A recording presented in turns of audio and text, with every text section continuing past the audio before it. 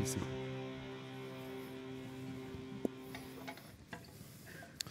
Good morning. I'm Craig Finnestead. I'm the pastor here at the Water's Edge. To all of you who are guests, thanks so much for joining us. We're grateful that you're with us here this morning. Come back with us and worship with us again. We'd love to have you become part of our church family. I say this every week, but you're unique, you're gifted, you have experiences, you have interests that can make us a better church, and we want to be a better church, so we'd love it if you could become part of our church family. To all of you, those of you who are online, thanks so much for watching us this morning. Put in the comment section about how God is speaking to you, and that's one of the ways that you can worship this morning. So a couple things before I get started. Number one is there's an email scam going out that's affecting churches, and unfortunately we are one of them. So what they will do is they will find the name of the pastor, they'll send it to the staff, to any other email that they can get a hold of. It will say something like, hey, this is Craig, you got a minute to talk? And it's never my real email address. If you get an email from me, it'll either be from craig@weomaha.com or craigfinnestead@me.com if I'm on my phone. So they'll do like pastorcraig@gmail.com or something like that, and they'll ask you if you have some time, then I'll say, or they'll say, I'm in the hospital visiting a cancer patient. I told them I'd give them a $500 iTunes gift card. Can you get that, and I'll give you the money. So we did have one person that did do that. We were able to, she actually texted me back and asked, when I wanted the gift cards or how, and my birthday was yesterday, so it was really confusing. And I said, it was very generous, about a $500 iTunes gift card for my birthday. You have set the standards on birthdays here at the Water's Edge. But fortunately, what they do is they'll ask for a picture of the back, and they'll use that code, and they use it to launder money. So it's like this big scheme. But there's a news story that's affected some Catholic churches as well. So if you get an email from me asking for money, I'm in the hospital, just delete it. Now, it doesn't mean that I'm not going to ask you for money. That will still happen, but it will happen at the appropriate times. I would call my assistant if I needed the short-term thing, and if she wasn't available, I had this friend with way too much money and way too much time on his hands, so I would give him a call second, and we'll save the other stuff for the general offerings. Good news is our first fruit offering for our From the Ground Up campaign is in. So y'all gave, or pledged to give, $2,029,000 over the next 3 years. Awesome stuff. Now in January, we were trying to get about 15% of that. So this is a lot, almost 8%. Or we're trying to get 15% of the total giving, which is 1/36 of the campaign in front of us. So y'all, not surprisingly, did well. The goal was 15% or $310,000. And y'all gave $353,629, which is 17.25%. So that's just awesome. It's just so cool. And the really cool thing about this is now we're going to be able to pay a lot less interest, and we can do more ministry. And that's why we're trying to get our debt eliminated here at the Water's Edge. So just y'all did a home run on that thing. Just thanks so much. New sermon series today. It's called Tough Love. So when you think about tough love, you're probably actually thinking about a parent disciplining a child. And that's not what we're going to talk about for the next 5 weeks. All the kids in here, oh, good. Thank you for that, Lord. So love in the Bible is not like our cultural view of love. Our cultural view of love is, I have these intense, emotional, passionate feelings for another person, therefore I love her. So when Jesus talks about love, when Paul talks about love, it's a verb. It's not something that you feel, it's something that you do.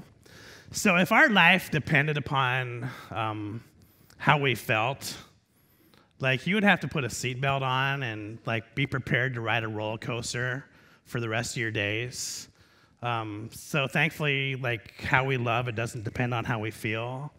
How we love, it depends on like this really predictable, graceful, heartfelt set of actions that communicate to another person that they're just as important to us as we are to ourselves. So love is like this beautiful thing. I remember I was talking one time This guy was a friend of mine. I used to run with him when I was a runner, and uber successful guy. He was an engineer. He was an entrepreneur. He was a very wealthy man, a little bit older than me. Had 3 kids, all in their 20s. The youngest of those 3 was 23 years old. He didn't really talk about his family a ton. I just knew that the younger child seemed to be the one that he would, talk about the most, just because she was probably the most challenging of the 3. So he asked me if the daughter, if him, and if his wife could all meet with me in my office, which I agreed to do. So I met with them, and I didn't really know why we were meeting. I said, "What's going on?" And so the mom started right away, and she says, "Well, the daughter's 23 years old. She's still in college. She still has probably a year and a half to go. She works part-time, goes out too much, just doesn't follow through. She doesn't listen." So then the daughter, I asked her, how do you feel about all this? And she said, "Well, I'm afraid. I'm lonely. I'm depressed. I don't feel I can live up to my mom and dad's expectations." She always felt like she was being compared to her 2 older siblings. The oldest was a boy, probably 5, 6 years older than her, so put him around 28 or so. He had already done his MBA by the time he was 23. He's 5 years deep into his career, doing cool things. The other sister, by the time she was 23, she was finishing up pharmacy school, and she was engaged to be married. And the daughter just felt like she was compared to those 2 other siblings, and it was tough for him. And she started to cry, and the mom looked at her and she says, "Don't cry, act your age." So then the dad said, "Yeah, we've just had some problems. I've given her some leads for some jobs, and she hasn't followed up on it. She does go out too much." And the daughter says, "Well, on one hand, you tell me to have a boyfriend, and on the other hand, you tell me I can't go out. I mean, how are both these things going to happen?" So then they just kind of, went back and forth a little bit, and I looked at the parents. I said, "Okay, so we've been together 15, 20 minutes at this point, and here's what I think is going on. I think your daughter is at the bottom of this big pit. It's a pit that's so deep that she can't get out by herself. It's a pit that's so deep that she can just see a little bit of light, from the top of the pit. And it's like the 2 of you are standing at the top of the pit, and you're looking down and you're yelling at her and you're saying, 'Get out of the pit.' She doesn't need your advice. That's not what she needs from you right now. This is like asking her to get out of the pit. It's like asking a person with a broken leg to climb a mountain." So then the dad said, "So what does she need?" I said, "Well, what she needs is this. She needs you." I looked at him and I said, "She needs you." I looked at the wife. I said, "She needs the 2 of you to go down in the pit and be with her." You heard the words she said. She's alone. She's afraid. She's depressed. And you can fix at least 2 of those 3 by joining her in the pit. So then, the whole thing changed. The mom was sitting here, the daughter was sitting here, and the mom, kind of, probably in as much loving way as she could, she just put her hand on the daughter's hand, and she kind of squeezed it. And I was over here, and the dad was here, and the dad actually asked if he could change spots with me, and he sat right next to her. And the daughter, it was this beautiful moment. The daughter, just put her head on the dad's shoulder, and they just kind of cried together. And it was at that moment they realized that this love stuff isn't easy, it's tough. There's enough blame in this whole system to go around, right? But she wasn't alone in the bottom of the pit anymore. She was with 2 people who did genuinely love her. They often, haven't loved her in the best possible ways that they could, but they do love her. So then as they were getting ready to leave and I'm getting ready to pray, the dad said, "Well, how do we get out of the pit?" And I said, "Well, you're the engineer. You figure it out." But, the thing is she wasn't in the pit alone anymore. And now she had a chance with two other people in the pit to help her out of the pit. That's how this works. Now, here's the deal. God did not create us to live like these lives of terrifying isolation. God didn't create us to live in dysfunction or conflict. God created us to live in healthy, life-giving, flourishing relationships with one another. So let's go to the Bible, Romans chapter 12. We're going to look at chapter 12, verse 5. Now think about this. So it is then with Christ's body.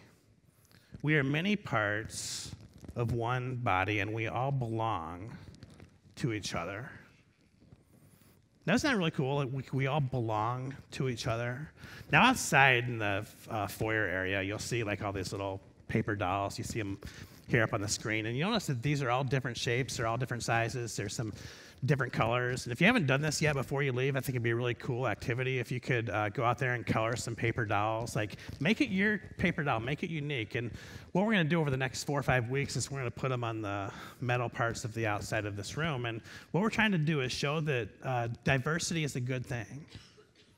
That we are all members of the same body. And it's our uniqueness, it's our diversity that makes us the best that we can be, because we all belong to each other. Now, the reason that they had a chance to get out of the pit is because you had an engineer, you had a detail person in the mom, and you had a very creative person in the daughter.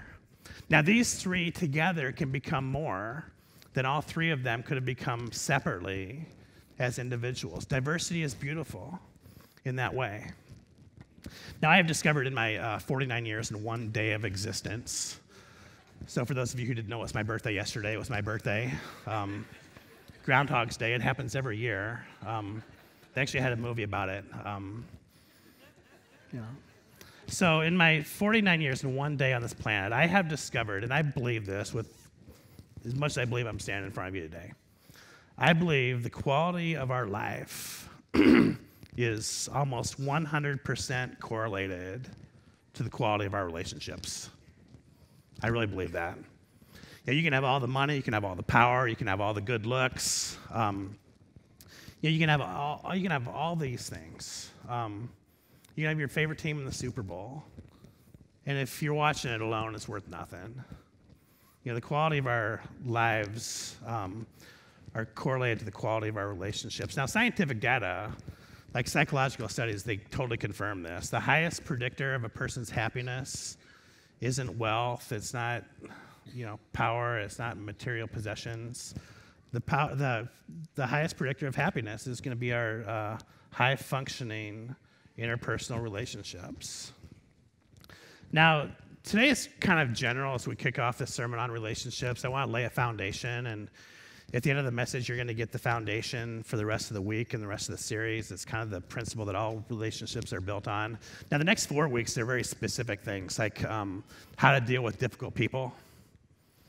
I can see, yes, I'm looking forward to that one, man. And this person said next to me, they've been difficult for the last 15 years. And Pastor Craig's going to clear all that up for us. I'm glad. And so we're going to look at how to... We're going to look at how to have tough conversations. And I think a lot of times, there's just some little adjustments that need to be made, and these tough conversations will help us get there.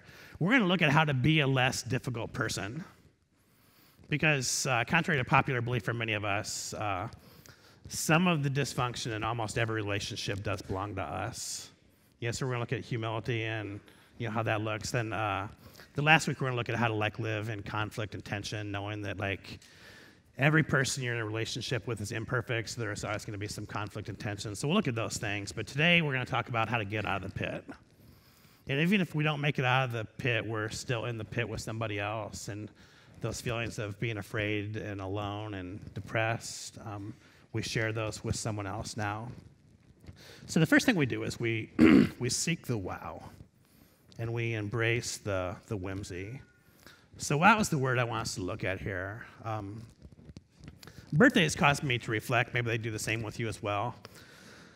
I was just thinking in the last year, Craig did not have enough wow moments.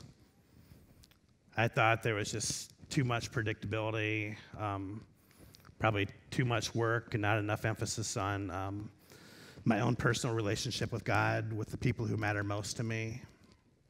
I've had some really good wow moments over the years, and as I look back, I can say last year was probably one of my lower wow moment years. Now, here's what I was thinking about this. The New Testament talks about like the early church and their life together. So in Acts chapter 2, verse 43, a deep sense of awe came over them. Now, like if I were to use the word awe with your spirituality with Christ, if I were to use the word awe in your interpersonal relationships, is this a word that you would use to describe them? And I think for many of us, it would be no. Now you just get that these people are together and they're praying and they're reading the scriptures and they're just hungry for more of God. And the sense of awe has come over them. And in their interpersonal relationships, like they have this common mission that they're sharing together and they're doing amazing things. Like there's miracles that are happening and there's goodwill that's being achieved and there's all this really cool stuff and like awe is surrounding them. Now, this is the amazing thing. They weren't rich. They hadn't invented cable TV until like 200 years later. That's a joke. It was like 2,000 years later. They didn't have air conditioning. They didn't have cell phones. They didn't have a truck, but they had awe. Now, how many of you would trade in your cell phone for wow? How many of us would give up our cable television for awe? Gosh, I would do it in a second. Because like awe and wow is the stuff that life is best made out of. So my wife is a psychologist. That makes my life really interesting at times, by the way, but that's a whole other sermon series, like 12 weeks. And like if you try to go see one of her partners or her, like you couldn't do it next week. There's no room. You probably couldn't do it the week after that because business is good. And the reason the business is good is because relationships are bad. And the reason that relationships are bad is because we have lost our awe and our wonder of what it looks like to relate fully to another human being. Now, we are people who are activity rich and relationship poor. I believe that. So I saw some of y'all went to like the Eric Church concert. That's an activity. I saw some of you went to Aladdin. That's an activity. Saw some of you went to the Harlem Globetrotters. That's an activity. You went with people, most likely. But I wonder how many people just sit in those rooms and they're thinking, I don't want this to end. Because when this ends, I have to go back to my real life. I wonder how many people were sitting in those rooms and they were surrounded by people that they love.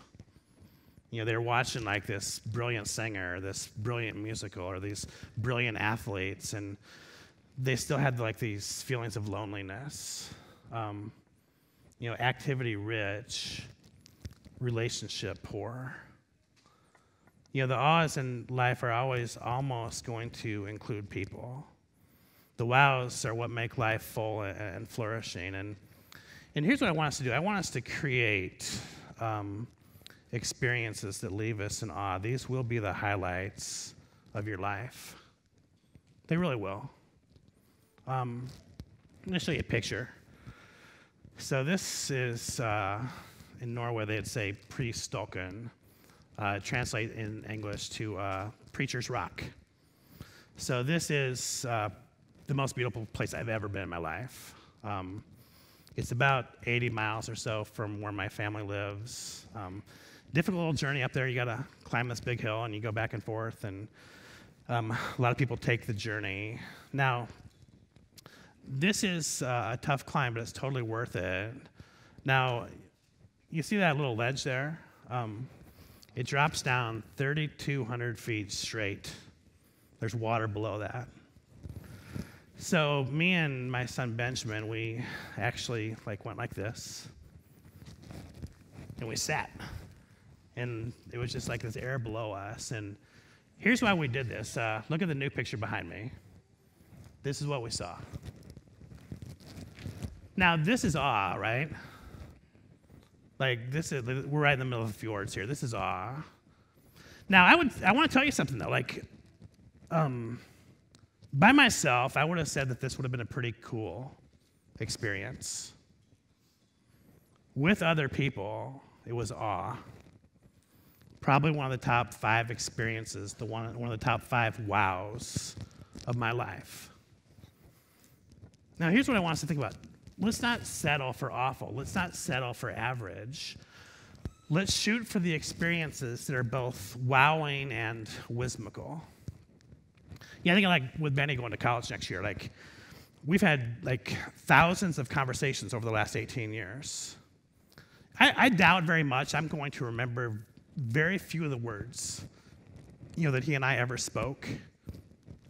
I will guarantee you that I will remember almost every experience that we ever had. It's kind of like this. I don't care what you say to me.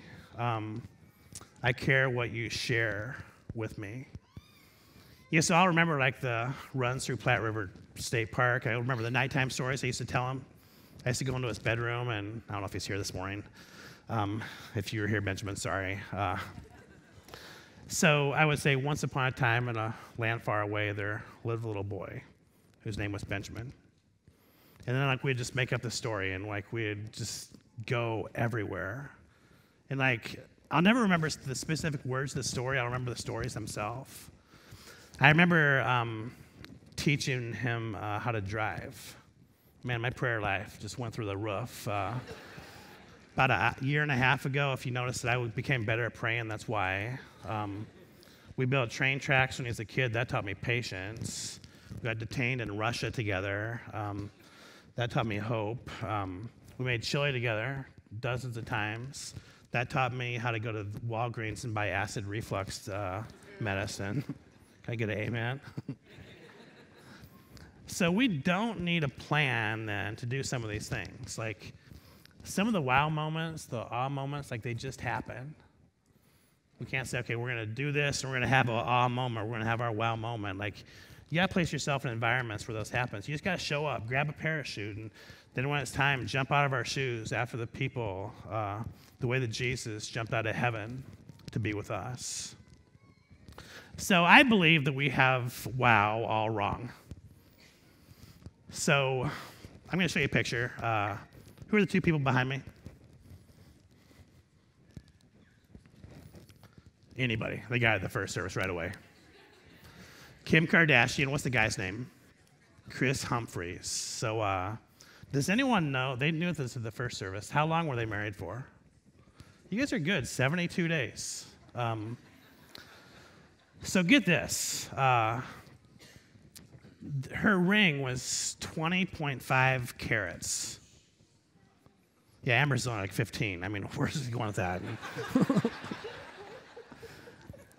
There's like 10.5 million people that watch this on television. The wedding itself, anyone want to guess how much it cost? $20 million. So on October 31st of 2011, Kim filed a paper with the county clerk that she didn't want to be married anymore. Now I'm going to show you another picture. Anyone know who these two people are? So this is Norma and Gordon Yeager. So on October 31st of 2011, this couple had been married for 72 years at the time. 72 years. On the same day that Kim Kardashian filed for divorce, this couple was in a terrible automobile accident. Now, it's something that probably a lot of us could have survived, but because of their age, they were not able to. They were in the ER of this little hospital in Iowa. Now, they were known as the couple who always walked down the streets holding each other's hand. So it appeared at the ER that they just weren't going to live. So the nurses and the doctors, they moved them into the same room.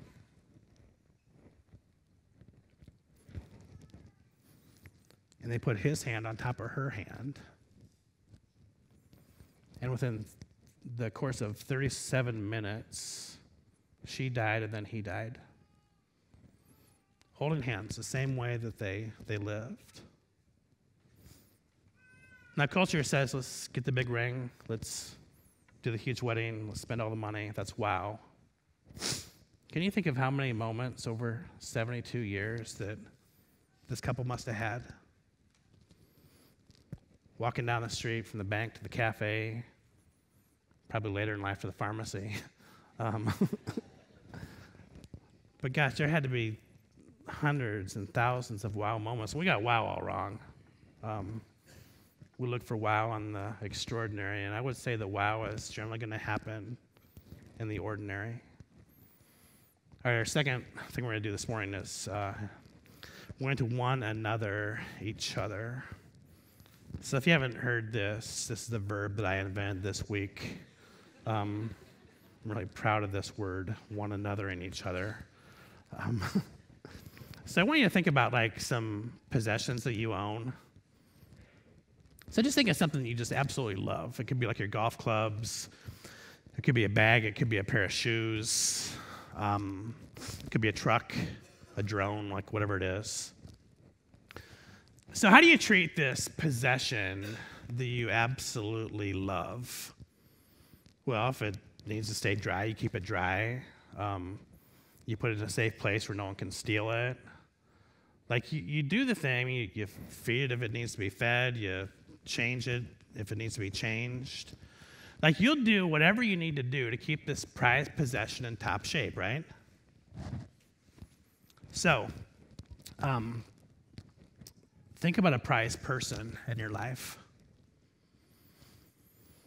So let me ask you this. Do you treat that person as well as you treat your prized possession? Do you let her know daily how thankful you are for her? Do you tell him the things that you love about him? Do you serve her? Do you spend meaningful time with her? I think if we would treat our interpersonal relationships as well as we would treat our prized possessions, things would change. It'd be different. They really would. So let's go to Acts chapter 2, verse 44. All the believers, they met together in one place, and they shared everything they had. So you read this, and don't go to the whole socialism thing. That's not what this is. Socialism is a government telling you that you have to do something. There was no government that told any of these people that they needed to do a darn thing. These were people who were compelled to do this by the grace of God and the love of other people. So this isn't socialism. This is what's called charity. It's a form of one anothering. It's a form of sharing. In Jesus, in John chapter 15, verse 12, and this is where the verb comes from, this is my commandment, that you love one another, just as I have loved you. So there's three parts to this short little text. Part number one is it's a commandment. It's not a suggestion. It's not like some kind of moral imperative. This is Jesus saying, okay, I love you. I know what's best for you. I want what's best for you. So I want you to do this. I command you. Part one, that you love each other. That's part two. But then, it becomes brilliant and great at the end. Love each other as I have loved you. Love one another as I have loved you. He's the example. So we're going to close this morning on just some different things that we can do to one another like Jesus. All right, the first thing we're going to do to one another like Jesus is we are going to accept one another. So there's a woman at the well one time, and she was there at noon. The only reason that you would be in a hot well, like a well that's in a hot desert at noon, is because you don't want people to see you. If you needed water, you would have done that in the morning, or you would have done that at night as the sun was rising or the sun was setting. She would have been ashamed to show herself in public. So it just so happened that Jesus was at the well. He asked her for a drink. Now, this is the longest encounter in the whole New Testament that Jesus has with anybody. And basically, at the end of this conversation, He looked at this foreigner, this woman who had failed many times. He looked her in the eye and he told her something that nobody else was telling her. He says, I accept you. So kids, I see a bunch of y'all out here, middle schoolers, high schoolers. You got a chance to do it this week. Like, there's kids that walk down your hallway alone. There's kids that absolutely cringe when it's about lunchtime because they don't have anyone to sit by. And you can one another them by inviting them to sit with you. You can one another them by learning their name and their interests and introducing them to some other people. There's the new neighbor, there's the unpopular coworker. I think there's some of us that need to one another our children. It's like my friend, he didn't realize he was doing it, but he was comparing the youngest to the two oldest, and it was too much for her. So there's somebody that all of us can one another. The second thing that we're going to look at, after you accept them, you start to care for them here. So I thought about, there's so many times in the Bible when Jesus talked about, where he didn't talk about it, he did it, he cared for people. So I was thinking if there was a guy with leprosy. So it's really interesting, and we'll see this in the next little story as well. Jesus immediately didn't cure him of his leprosy. Do you know what he did before he did anything else? He touched him. Now, can you imagine what it would be like as a human being not to be able to touch anybody else, for extended periods of time? And Jesus says, I care enough about you, I'm just going to touch you. And then he healed him, the leprosy went away, but he cared for him by touching him. Think about us. I really believe there's people in your life. You might even be sitting next to the person. You just need to climb down to the pit with them.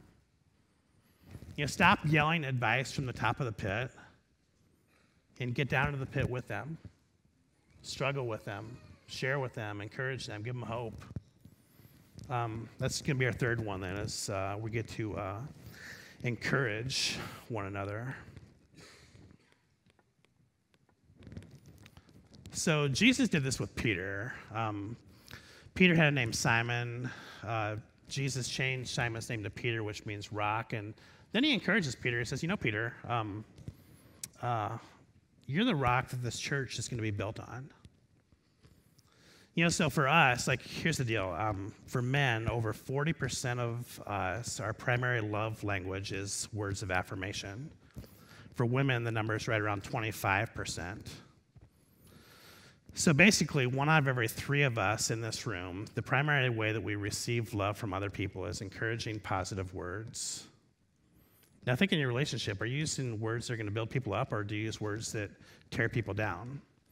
When you get home, right after work, is the first thing you do criticize, or is it to practice gratitude? Use good words. This is such a simple, easy way, to love another human being. Just got a couple more. And this one is going to really be the foundation that we're going to build this on. And it's this word right here. So we're going to talk about all these things over the next 4 weeks. But I think until we can figure out how to walk down this journey of forgiveness, the technical parts of having a tough conversation, how to deal with a difficult person, how to live in tension, I'm not really sure if they matter that much. This is the foundation. For any two human beings to be in a relationship with each other, there has to be practiced the forgiveness of sins. So Jesus was walking through a city, and they told him, I want you to go see this young man in a wheelchair. And I want you to heal him and make him well. So if you're going to heal someone in a wheelchair, what would you do? You'd tell him to get up and walk, right? Jesus didn't do that. Jesus says, okay, you want me to heal him? I'll heal him. He looked at the young man and he says, son, your sins are forgiven. Because Jesus knew for this man in the wheelchair and for every last one of us, the healing that we need most is indeed the forgiveness of sins. Forgiving another person, it doesn't mean that necessarily the slate is wiped clean. It doesn't mean that you forget. What it means is you're able to look at the other person. You're able to say, okay, I believe in you. I believe in me. I believe in us. And for the sake of our future, I'm willing to do everything I can absolutely do to put our past behind us. Now, there's no better example of the forgiveness of sins than Jesus himself. So what Jesus did is he took a cross, and it was a lot bigger, it was a lot heavier than this one. It would have been on his back, would have went probably a few feet above his head, and it would have certainly rubbed against the ground, and he would have had to walk like this. It would have extended beyond his arms. And he would have carried this cross. There's people that were making fun of him. There's people that were beating him up, like literally to death. His pain had to be like just grueling. And why did he do that? The reason he did that is so that your sin and my sin can be forgiven. He died this brutal, painful, disheartening death so that all of us can receive life. Now, what he asks us to do then is to love each other, love one another as I have loved you. So that's going to include the forgiveness of sins. So sometimes it means that we have to put our pride aside. Sometimes we have to say, okay, I'm right here, but I'm just going to move forward because I believe in this relationship, and I'm going to forgive. So it was on the night that Jesus was betrayed that he took the bread, he lifted the bread up, he blessed it.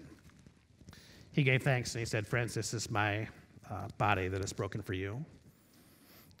When you eat of this, do so in remembrance of me.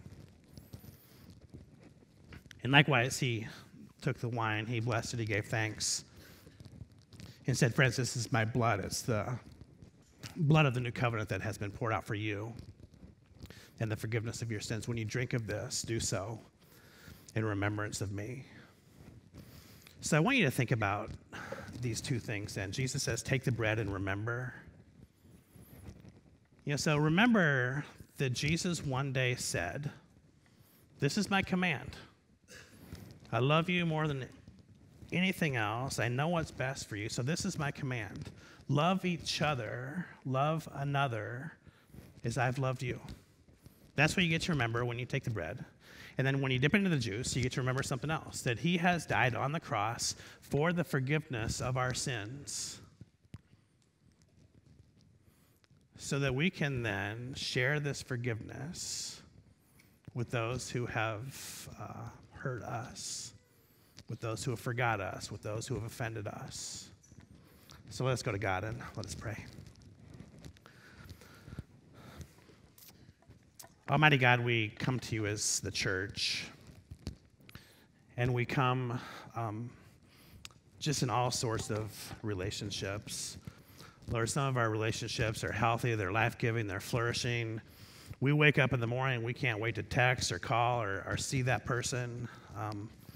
Lord, there's some relationships out here that are pretty darn close to 72 years. And Lord, these late relationships have created legacies. And I just thank you, God, for the example of those who are leading the way as they relate to one another.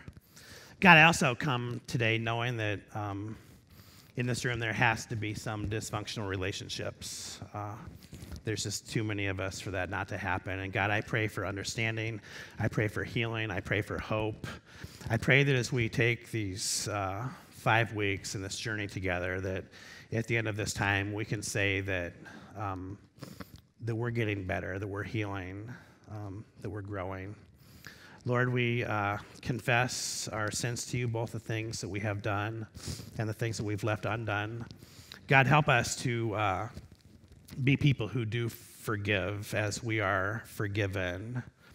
God, help us not to hold other people up to the standard of perfection, But let us, with patience and grace, deal with the people that you have blessed us with. So, Lord, together now in one voice, we come and we pray the prayer that you taught us to pray. Our Father, who art in heaven, hallowed be thy name. Thy kingdom come, thy will be done, on earth as it is in heaven. Give us this day our daily bread, and forgive us our trespasses, as we forgive those who trespass against us. And lead us not into temptation, but deliver us from evil. For thine is the kingdom, and the power, and the glory forever. Amen. All right, just a few things. If you are new to us, we want you to know that you're not only invited to have communion with us this morning, you're actually encouraged to do so. We would love it if you could come and share in this meal with us. The way this is done is you'll be given a piece of bread. You'll dip the bread into the juice, and then you'll eat the bread that is drenched in the juice. If you're on a gluten-free diet, you'll come through my line. Bob and I will be honored to serve you. And for all of you, you'll just move to your left. You'll come forward as the ushers or the greeters will release you. You'll just go back into the row that you came from, so just walk around, go in a circle, and at that point we will conclude our worship experience. So I encourage you all now to come forward and receive the Lord's Supper.